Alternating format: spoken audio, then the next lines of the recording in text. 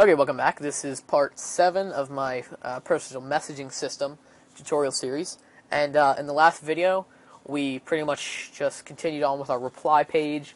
We put in some checks to add a little more security. So we add some security measures, and yeah. So let's continue.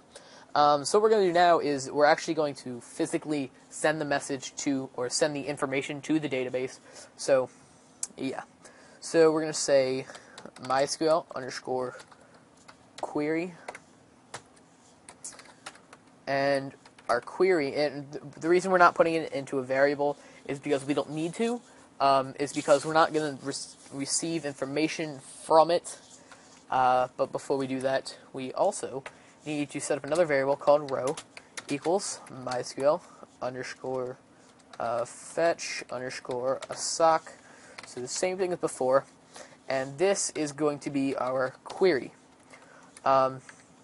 So the things we're going to get with this fetch associative array in our row variable, what we need to get, is the ID from whoever we're sending this to.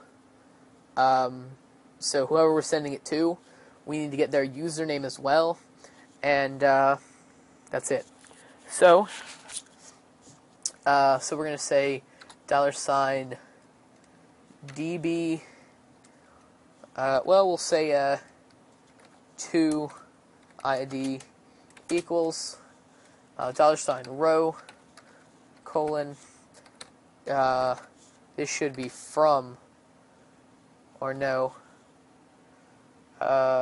should be to, from, sending it from this person.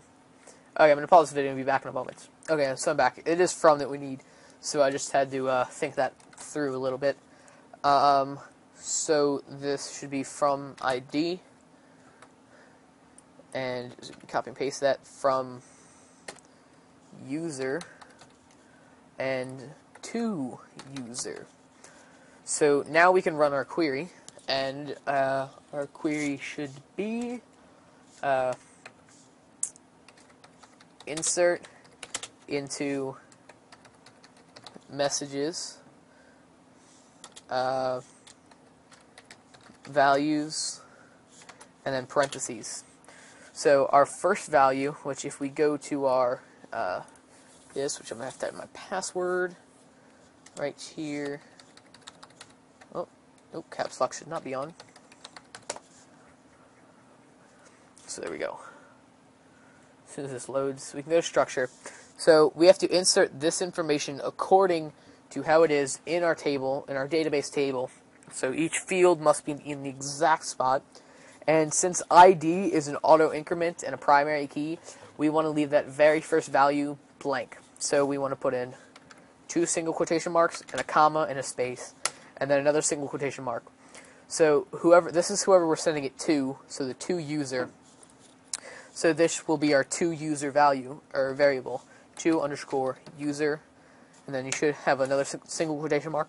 Now right here, these must, where I'm putting the single quotation marks, these must be single, and these doubles that start and end, the start and the end, the query, these must be double quotation marks.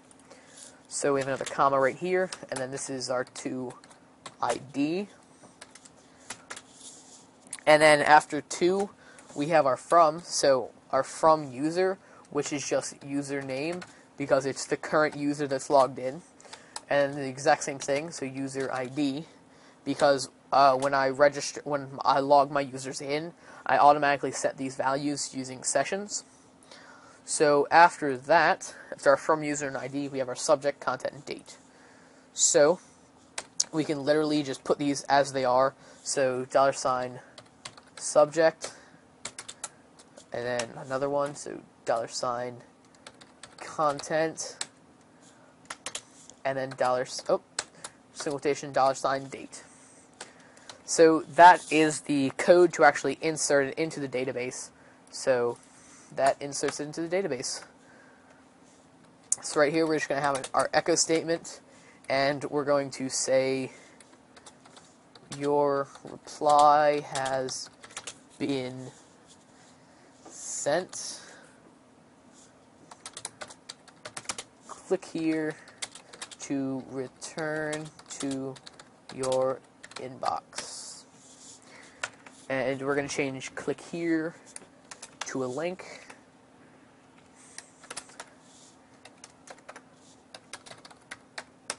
And this is just inbox.php right there. So our message physically sends now. So if we go back to our inbox, so we're currently logged in as basic Nick, so our message should be sending to admin. So, thanks.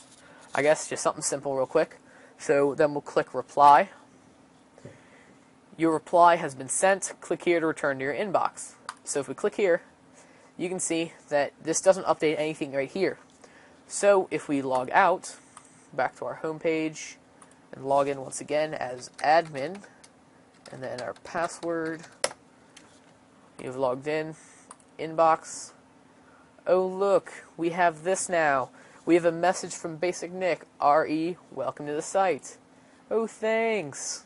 So that actually sends the message. Now, what you're probably thinking is, wait a minute, isn't that out of order? Because this is the most recent message. So it is out of order.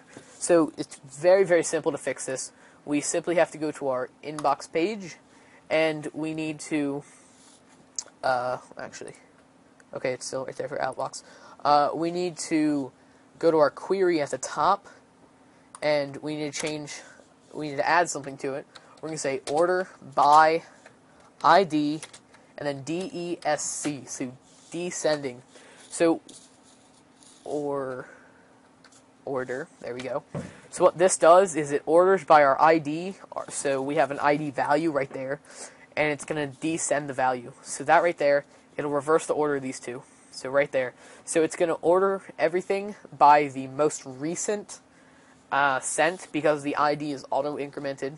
So that's the very most recent thing that's available. So to show you that this also works for this, we're going to reply, and we're going to say, I don't know, just something random. I don't feel like typing anything in. So just going to hit reply. Your reply has been sent. Click here to return. And if we log out, or wrong button, sorry, and we log back in as Basic Nick, we've logged in. We go to our inbox. You can see it's still working once again. RE, welcome. Oh no, a message, something random. Okay, so to finish up this video, what we're gonna do is we're gonna fix the outbox. So we're gonna go to our inbox page, and we're going to literally copy all of the code inside of our inbox. So we're going to copy all of the code. We're going to Control C. We're going to scroll down to our outbox, which is right here, and we're going to paste it in. Now, the one or two values we have to change are right here. This to user, we want to change this to from. So that's from user. And then if we scroll down, we can change this to outbox. So you have no messages in your outbox. And then we also want to get rid of this reply form.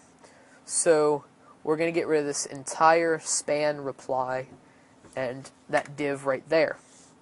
So if we refresh, or save and refresh, you see we now have an outbox.